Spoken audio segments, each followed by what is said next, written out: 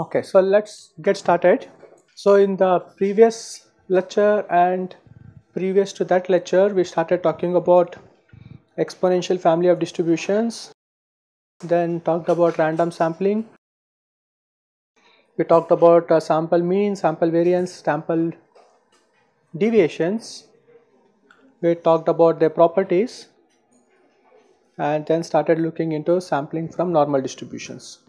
So that led us to two special distributions called as student T distribution and student F distributions. And we also discussed about some relation between various distributions, right? Like how I can obtain like F distributions, reciprocal, what is the relation between T distribution, F distribution, and this mapping of F distribution to beta distribution. So you also saw the last one in quiz. We have been talking about basically statistics, which is about, we said simply is some function of the bunch of random variables we have observed. And as a special case, we observed sample mean, sample variance, and sample standard deviation. That time we discussed about one notion called unbiased. Like sample mean, we called it as a estimator for the mean value of the distribution. Sample variance is an estimator for the variance of that distribution. So that time we talked about something called unbiased. So we have this, like we had this, if you have I samples we had by X, and if all of these Xi's are such that their mean value is mu. Okay, then we said if you average them, what we said is we are going to get an estimator for this mean value, which we called as mu hat. Okay, and this mu hat was a random quantity because it depends on the random variables. Then we said that if expectation of mu hat is equals to mu, this estimator is mu hat is an unbiased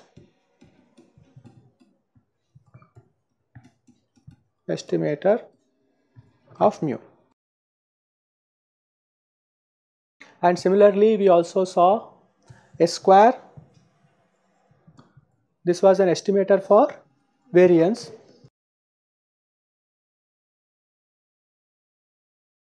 And we said that this is also unbiased.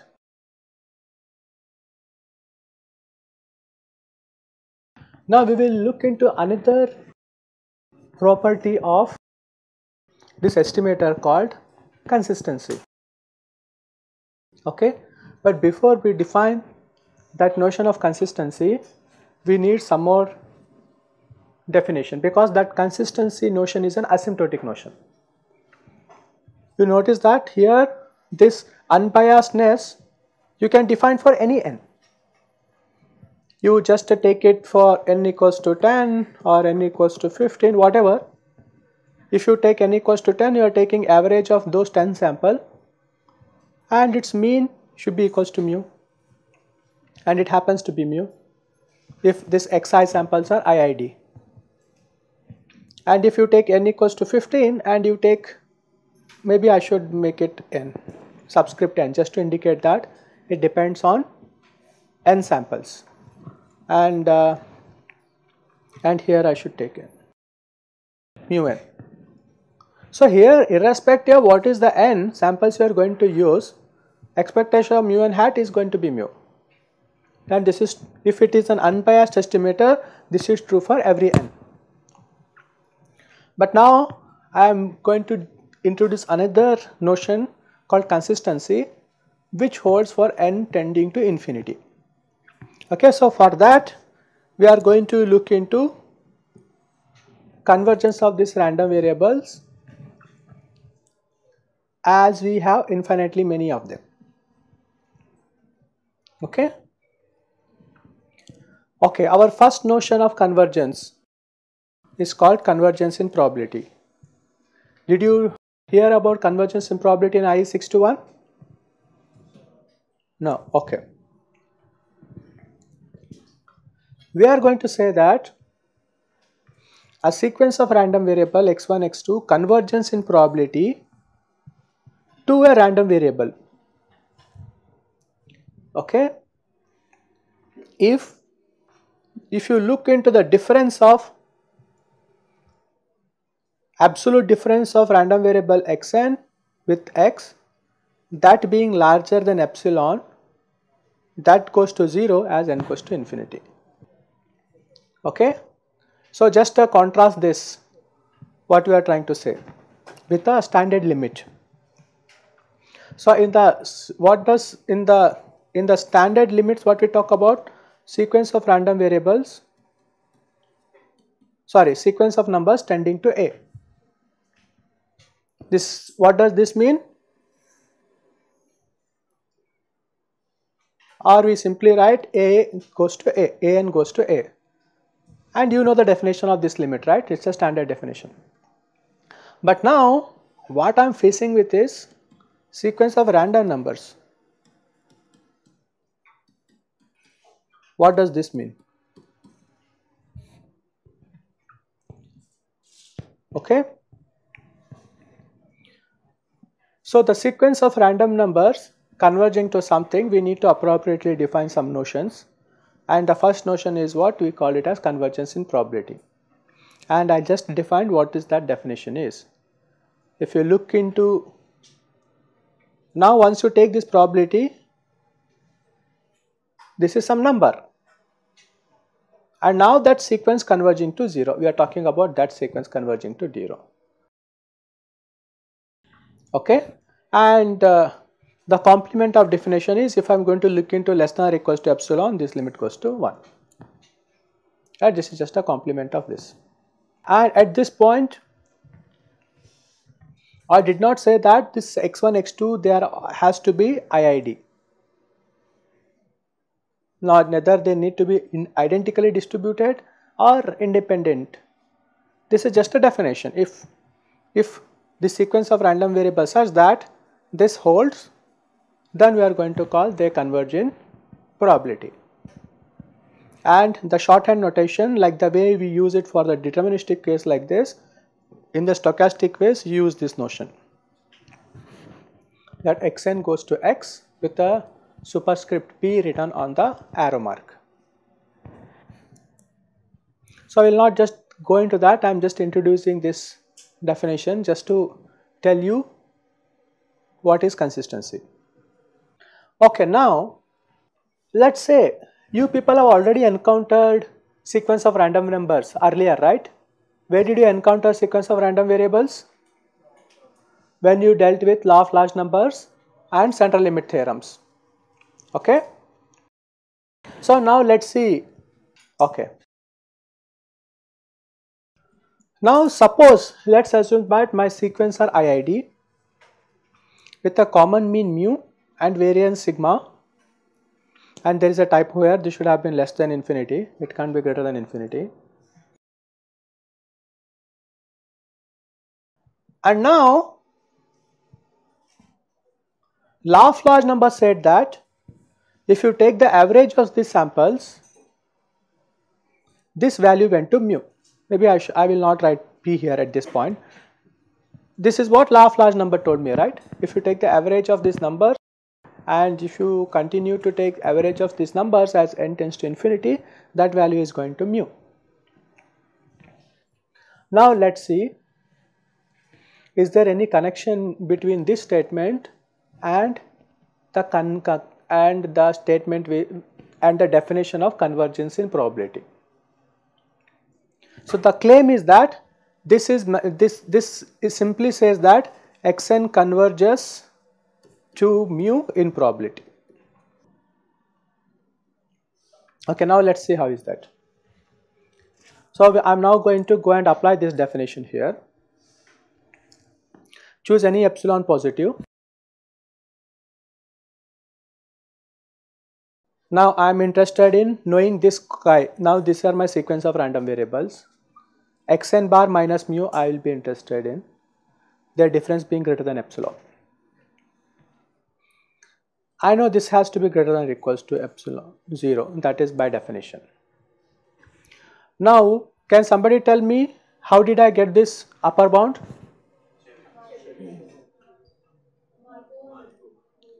Markov inequality, right? So I obtained a Markov inequality.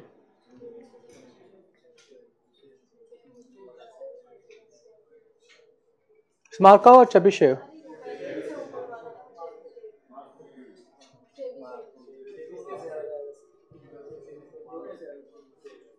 This is already in a way that because of this difference we have written, it's fine, you can say any of this.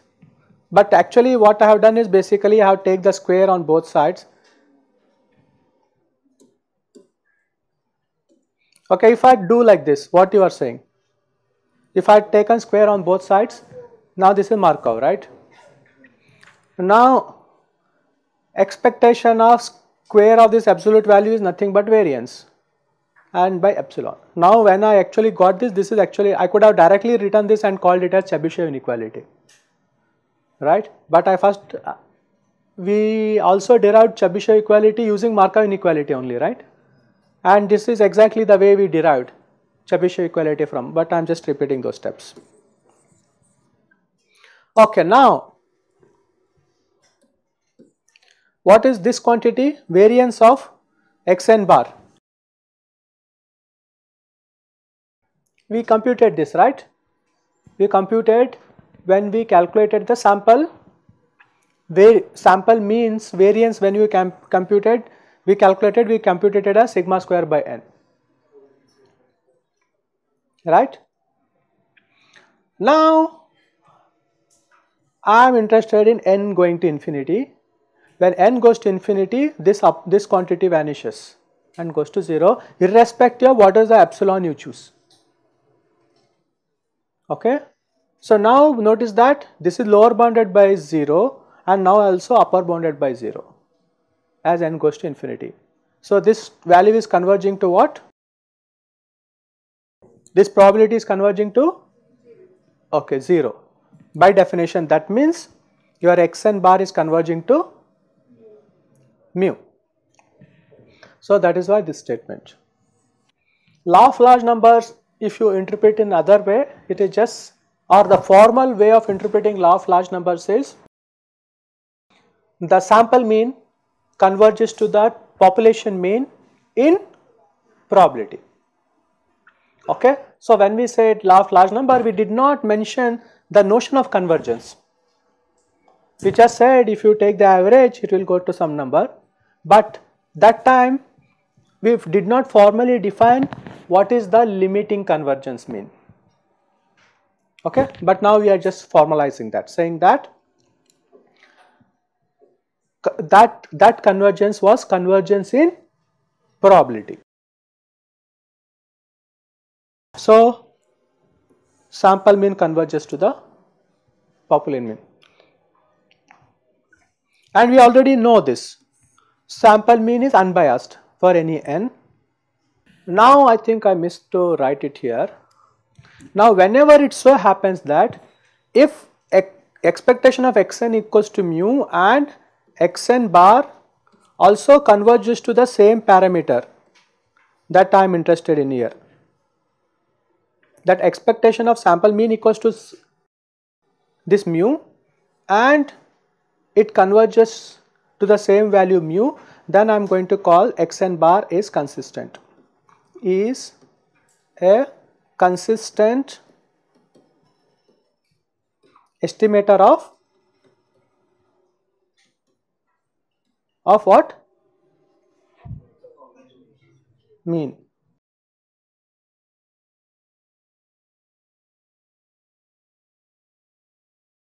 Okay, what is the difference between this and this?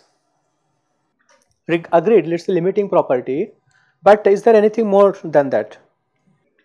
Yes, this guy is, that is asymptotic as n goes to infinity.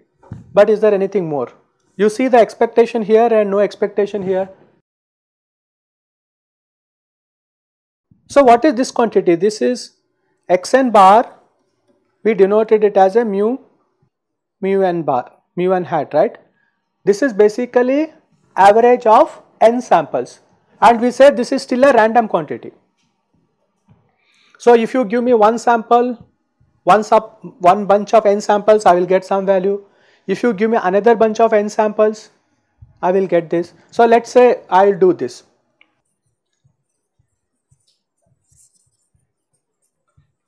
Okay, let's say one of you give me one sample, one set of samples, x1, x2, x3, like this, xn, and I am going to call it as set 1, and to denote that I am superscripting them with 1. Another one of you give me another set of samples, and I am going to superscript with 2, right? And each one of you can give me n samples, but let's stick 2. If I have to go and take the samples from first guy, this is like I equals to 1 to n, 1 by n, and he is whatever the value he gets me, let's call this 1. And similarly, whatever the second guy gives me, the average of the second guy's values give me, let's call that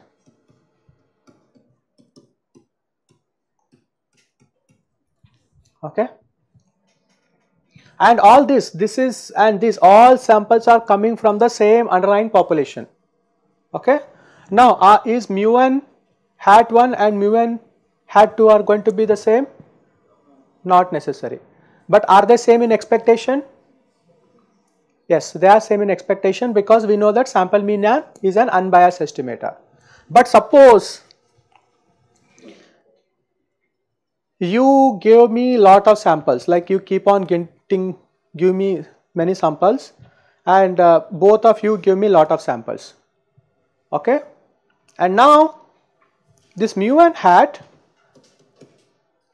you are giving me more and more samples, right? I am going to average, and this is where it is going to converge, mu, and where is this mu n hat is going to converge, mu, even though they need not be equal. But when you let n goes to infinity, both the samples, they are going to converge to the same mu, okay. So that is why, like if one of you just give me n tending to infinity sample, I will just average and I know this is already mu. I do not care about another guy now, as I have already enough samples. So this is why it is called consistent. Whether I use this, as long as n tending to infinity, it is consistently giving me the same estimated value, okay, same value of mu. Okay, so this is what we are going to say. Consistency, a sample quantity is consistent if its sequence converges to a constant,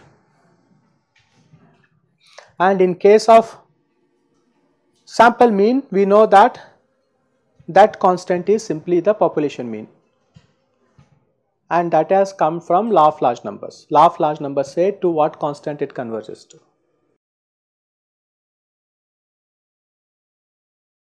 Now let us see, we now just talked about sample mean as an estimator for your population mean.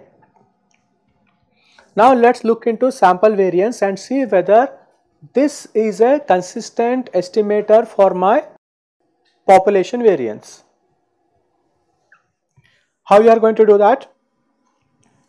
This is my definition of sample variance when you have n samples, and we know that this, right, we actually discussed this, right? We know that sample variance is unbiased.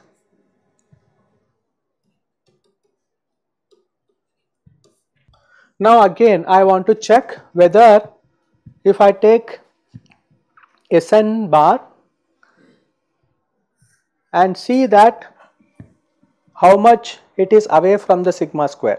I want to compute this probability. So I know how to compute this probability, right? Or at least get an upper bound of that. This one is nothing but by again applying your Markov inequality, you will get this value. Now what is this quantity? This is nothing but the variance of your sample variance. So Sn square your sample variance, uska variance. So by the way, did we compute variance of sample variance? Okay, if not, you can verify that even that value as n goes to infinity goes to 0. So variance of sample variance also goes to 0 as n tends to infinity. Now because of that, by definition,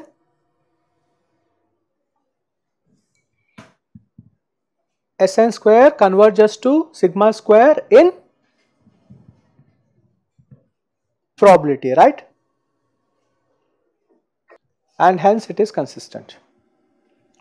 Okay, let's revisit this definition of consistency. So a sample quantity is consistent if its sequence converges to a constant, whatever it is. Let's say I am just going to say yn, if it going to converge to constant, then you are just saying definition of consistency is a sample quantity is consistent if its sequence converges to a constant. Let's say yn is a sequence of random variable which goes to some constant value, we are calling it as consistence. Now what I am now trying to ask is whether xn bar is consistent.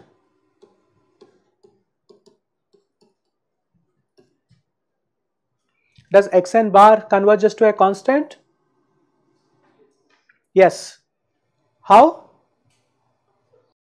Law of large numbers.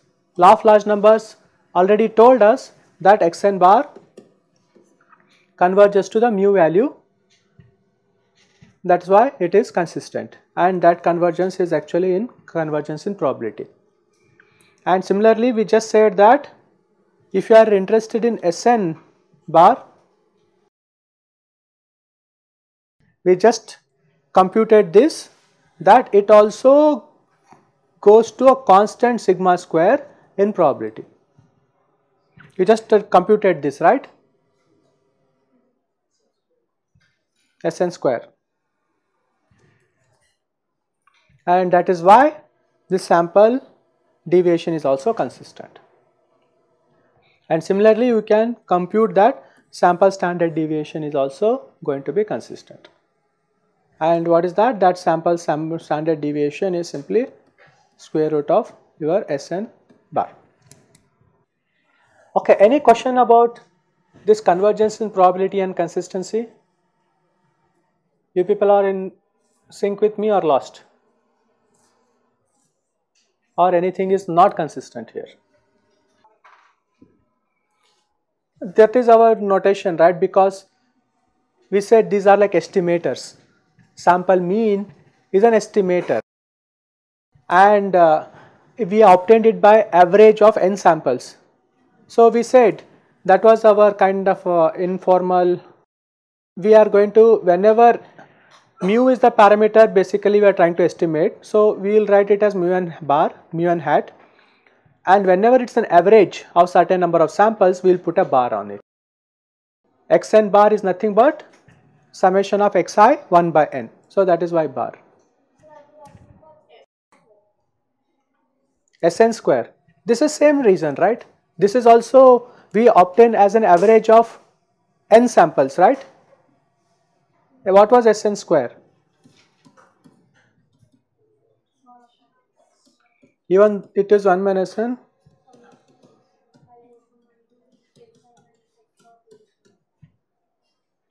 Even though there is some kind of centralization here, but it is still average of certain number of,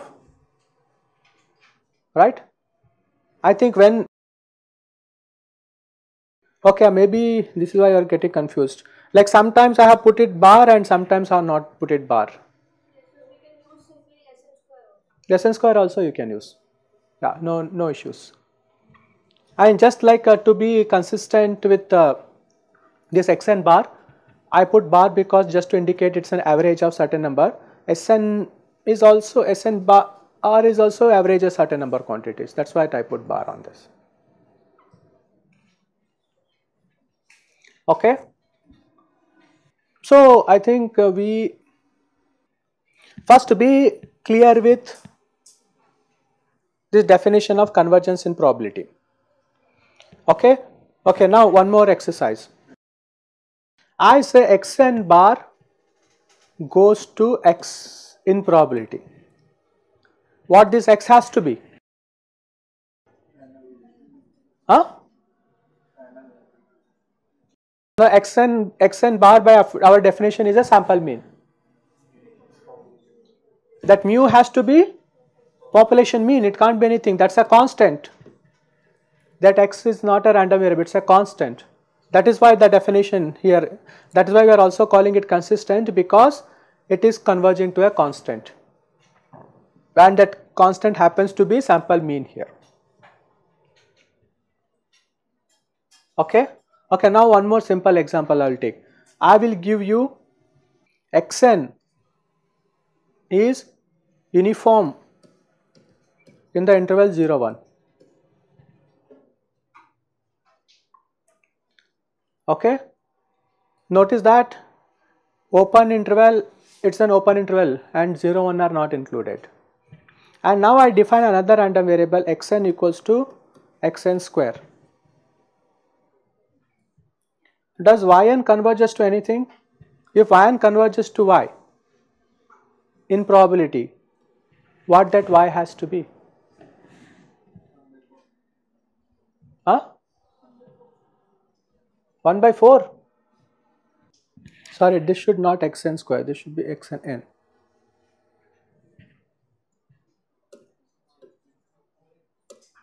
Okay, I am just refining it, xn n. Xn, what you understand what is xn, right? Xn is a uniform random variable between 0, 1. Now I am defining yn to be nth power of that xn. What this will be?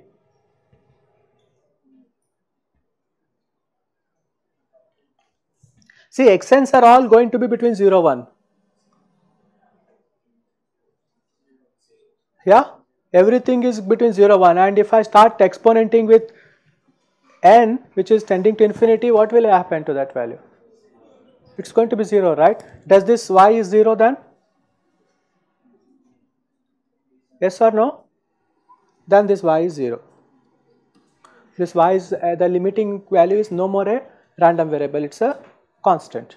Then the definition of this convergence in probability applies, right? So then we should say, yeah, yn converges to 0 in probability. Okay, next.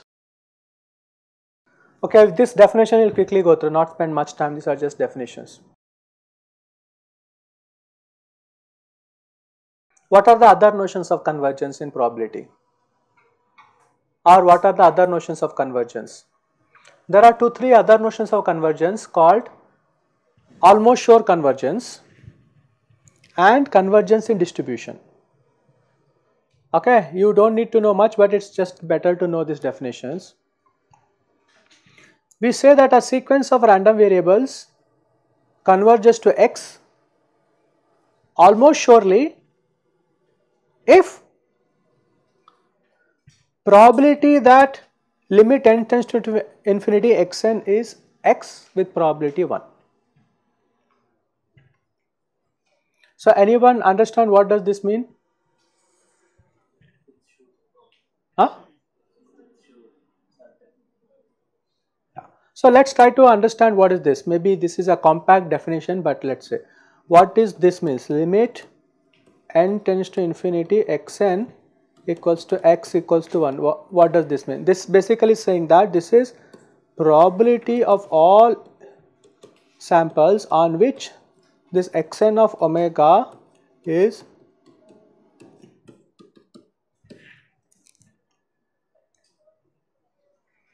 So you take a omega, and at that omega, that sample point, you can compute the xn values and see whether that limit, this is like a xn omega. If you fix omega, xn omega is a deterministic sequence, right? Agree or no? Once you pick a sample omega, you just compute your xn on that particular sample value. This is like a standard limit. Whatever the x you have chosen, if this holds, then that omega lies here. And if for some omega this condition does not hold, then it does not belong to this set. What it is saying, that if collection of all those omegas will be such that their probability is 1, then I am going to say that xn converges to x almost surely. Okay, so this is different from convergence in probability. You can always construct random variables which converges in probability but not in almost sure. But it is the case that if it converges in almost sure, it always converges in probability.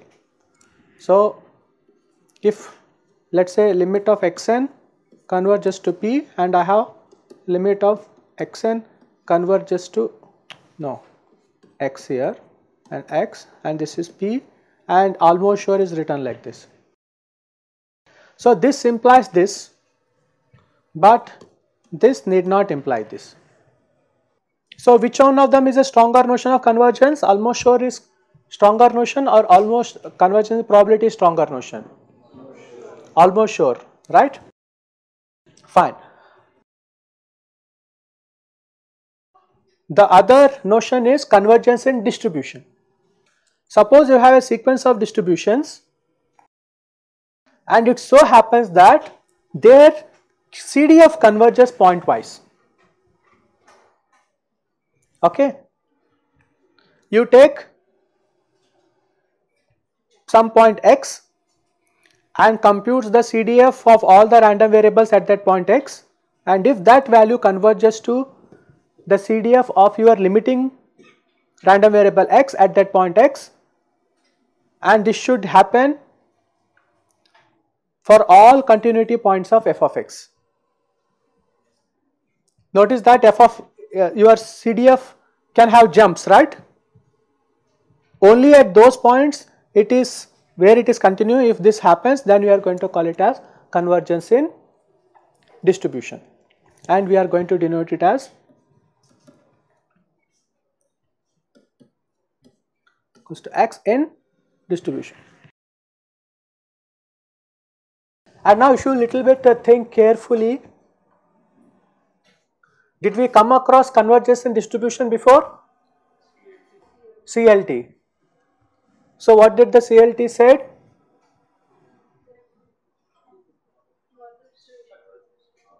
Normal distribution, right? So what CLT said is, let us say if your sequence x1, x2 have any, these are IIDs, and if you look into that xn bar minus mu, and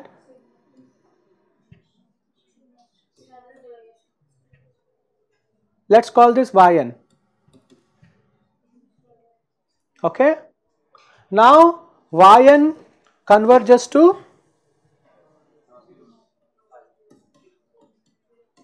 in what sense? In distribution sense. Okay, now actually what I can say is, instead of this, I can say yn converges to y, where y is normal 0 1. Okay, so yn converges to y in distribution. Okay, I think this is good enough. So that is what the relation between them is. If you have almost sure convergence, you know it converges in probability, and further if you know it converges in probability, you can know that it converges in distribution also. And when all this convergence happening to the same limiting x. Okay, so if xn converges to x almost surely, then xn converges to the same x in probability, and that xn converges to the same x in distribution also. Okay, fine. Yeah, we don't need to go much more details than this. I think you will study all this convergence and distribution in a much more elaborate way when you take probability 2. You are doing IE 621 now, right? There is a second part of that course. I don't know what is the name label. Yeah, so if you take the next version of that, you will study all of these distributions.